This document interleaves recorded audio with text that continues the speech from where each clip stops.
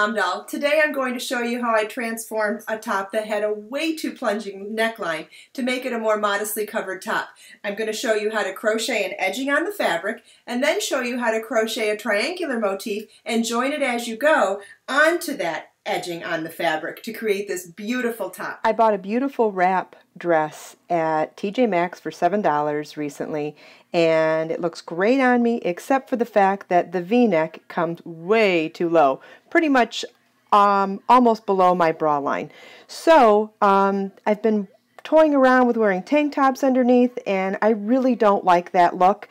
So I thought this might be a great example for showing you another way to crochet on fabric. So we're not actually going to cut any part of the dress. What we're going to do is take one of our steel crochet hooks that has a really sharp point on it, and one of the best features of these crochet hooks is that they easily stab into fabric like that. So in this video, I'm going to show you how we crochet a chain edge onto the fabric in order to be able to have an edge to join a motif in the technique of join as you go. So let's get started. We're going to need a tidbit or a full hank if you have one around the house of Be So Fine yarn, my fingering weight bamboo yarn. This is in hand-dyed colorway Iced Silver Fox. I thought it would be really pretty to wear with the black dress, going with, you know, kind of like a charcoal accessories. So my shoes and my jewelry and my makeup will all be in the darker gray to go with the silver gray on the black dress.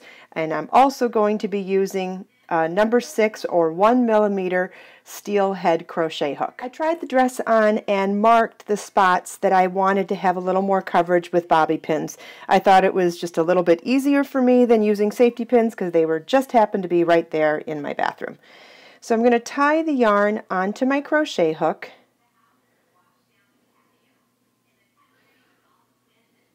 and I'm going to pick up the edge of my top and insert my crochet hook into the edge of the fabric about a quarter of an inch way down, and pull the loop through to slip stitch my first stitch. And I'm going to chain 5.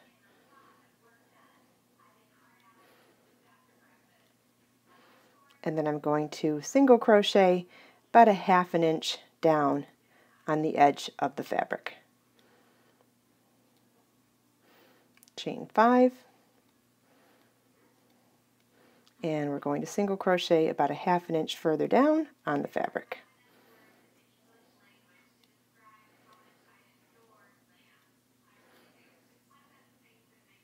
And we're just going to repeat this all the way down until we get to the V point where the second bobby pin is marking our V-neck.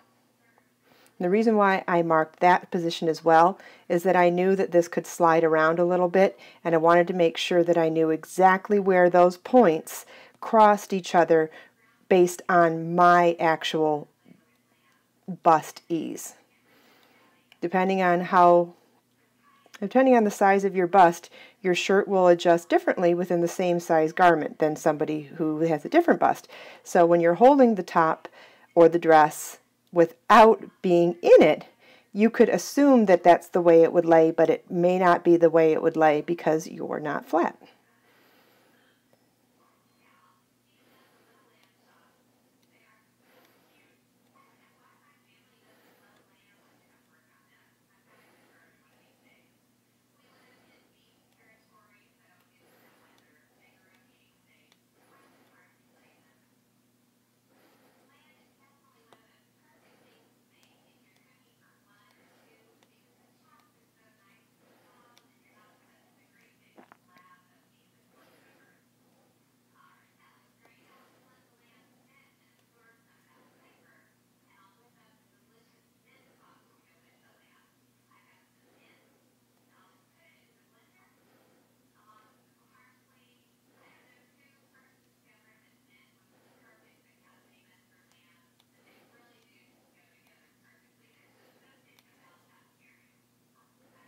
Okay, so now I'm at the point where my top crosses over, and I want to make sure I go through both thicknesses of the top so that I'm securing it at the position that I know that the top crosses over on my body. And I'm going to set it down So you can see what I mean. I work through both thicknesses where the V-neck overlaps on itself. Okay, so now let's count how many loops we have over here. 1, 2, 3, 4, 5, 6, 7, 8, 9, 10, 11. So we're going to, eyeball it that we do every half an inch for our chain five spaces, but I also want to make sure that we do the same exact number, which will be 11.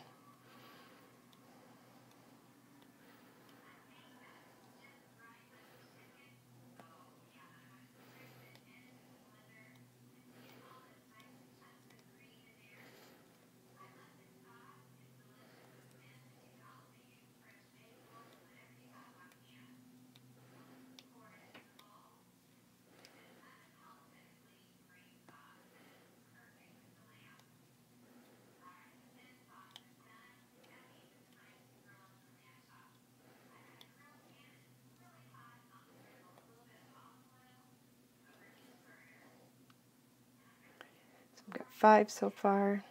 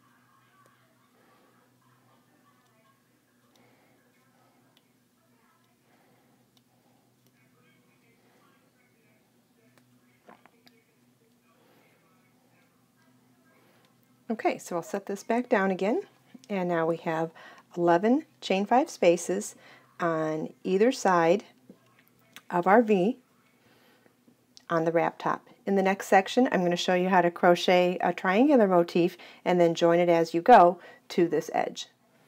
Okay, we fastened off the yarn here, tied it into a knot onto our other crochet hook. I'm going to use a G6 crochet hook for the actual motif, and we're going to start with a chain 5,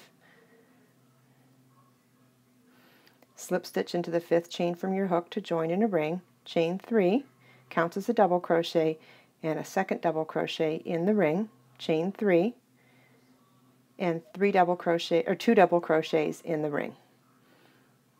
We want to do this a total of 6 times with the chain 3 in the first double crochet counting as our first one. So we'll chain 3 again, 2 double crochets in the ring, chain 3, 2 double crochets in the ring, chain 3, 2 double crochets in the ring. Let's see how many we have. 1, 2, 3, 4, 5. Okay, we have 5, so we're going to do one more. 2 double crochets in the ring, and for our last chain 3 space we're going to do a chain 1 and a half double crochet into the top of the first chain 3 to count as our last chain 3 space. So it's yarn over, insert your hook in the ring, pull up, or stitch, pull up a loop, and then yarn over, pull through all 3 loops on the hook in one fell swoop instead of yarn over, pull through 2 twice like we would for a double crochet. So then we're going to chain 3, double crochet in the same space, chain 3, 2 double crochets in the next chain 3 space, chain 3, and then we're going to work 2 double crochets, chain 3, and 2 double crochets all in the same chain 3 space. Then chain 3, and we'll work 2 double crochets in the next chain 3 space, chain 3, 2 double crochets, chain 3, and 2 double crochets all in the next chain 3 space. Chain 3, 2 double crochets in the next chain 3 space, chain 3, and you know how we started at the top center of that first chain 3 space? We're now going to complete the other half of it with 2 double crochets, and we're going to replicate our chain 3 space again with a chain 1 and a half double crochet in the top of the chain 3 at the beginning of the round. So it's yarn over, insert your hook in that chain, yarn over, pull up a loop, and yarn over, pull through all 3 loops on your hook. A half double crochet is the linear equivalent of a chain 2, so chain 1 and a half double is the equivalent of a chain 3 space, but leaves you in the top center of it. So we'll chain 3 now for the next round and single crochet in the same space, chain 3, 2 double crochets in the next chain 3 space, chain 3, 2 double crochets in the next chain 3 space, chain 3, we'll do 2 doubles, chain 3, 2 doubles in the next chain 3 space,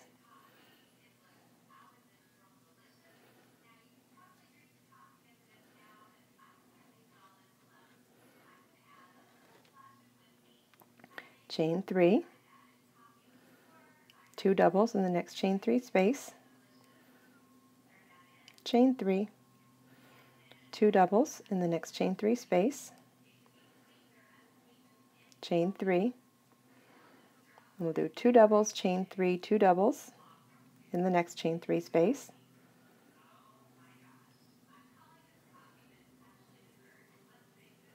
chain 3, whoops, chain 3, 2 doubles in the next chain 3 space,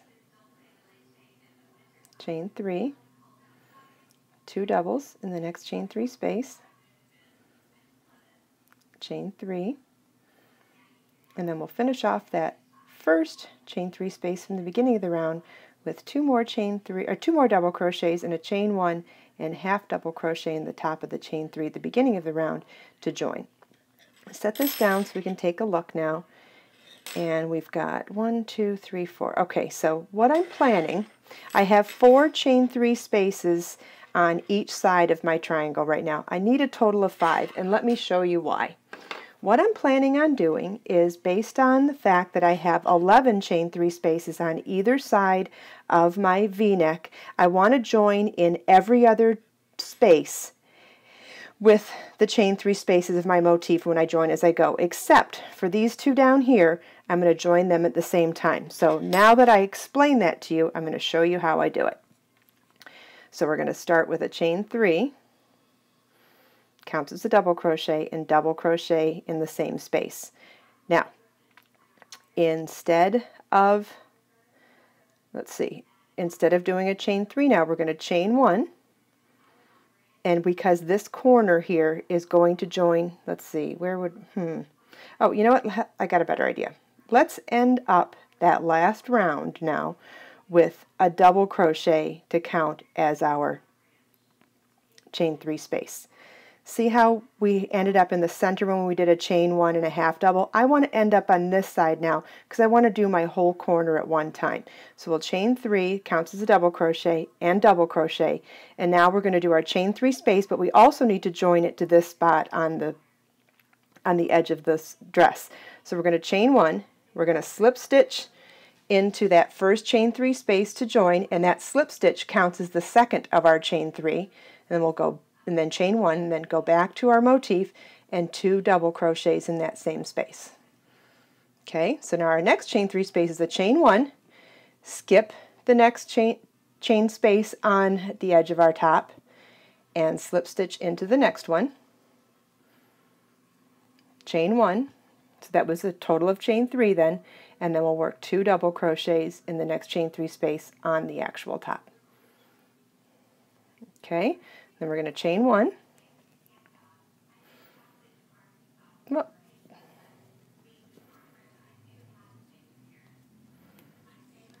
okay, so on our top now we're going to skip the next chain space and slip stitch into the next one,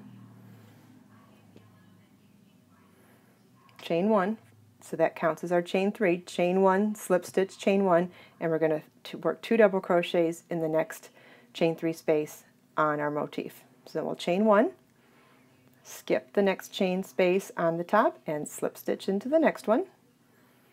Chain 1, then working back on the motif, work 2 double crochets in the next chain 3 space. Chain 1, skip the next space on the top, slip stitch into the next one. Chain 1, and now we're ready to do our corner, so we're going to work 2 double crochets in the corner, and then we're going to chain 1. And remember how I said we were going to slip stitch across both of the next. We're going to skip 1 chain space on the top, and we're going to slip stitch into both of the next 2. So we'll pick up 1 here, pick up 1 there, and then pull through all of it, chain 1, and then come back and finish our corner on the motif with 2 double crochets. So now we're going to turn our work, because now we've got one side of our motif joined to the top. I'm going to turn the whole top upside down now so you can see what I'm talking about. See, look at that. We're getting there. Okay, so 1/2 is done now. All right, so we're going to now chain 1, skip 1 space on the top, slip stitch into the next one, chain 1, come back and work 2 double crochets in the next chain 3 space on our motif. Whoops, 1 and 2, chain 1, skip 1 space, slip stitch into the next, chain 1, 2 double crochets in our motif, chain 1, skip 1 space on the top, slip stitch into the next, chain 1, 2 double crochets in the next chain 3 space on the motif, chain 1, skip the next space, slip stitch into the next one, chain 1, we'll come back, and now it's time to do our corner. So we'll do 2 double crochets, chain 1, and skip 1, slip stitch into the last chain space on the edge of the top, chain 1, and now we'll turn our work and finish our corner on the motif. So now we have a couple of options. We're now working the top edge of the motif, which is now going to be the new top edge of the top or the dress. And you can either work in our established pattern, or I guess you could put some flower petals on this, but I actually think that it's going to be pretty just as is, so I'm going to maintain our established pattern and do a chain 3, 2 double crochets in the next chain 3 space, chain 3, 2 double crochets in the next chain 3 space. I am so excited to try this on. I think this is going to look so cool, and it's definitely going to make me feel a lot more comfortable in a top that was otherwise way too low for my cleavage. Chain 3, and we're going to join with a slip stitch to the top of the chain 3 at the beginning of the round, which counted as our first double crochet, and we're going to fasten off. Can you believe how fast this was? What a fast fix for a $7 top that turned out to be super duper cute and perfectly modest for my body style. Let's go try it on.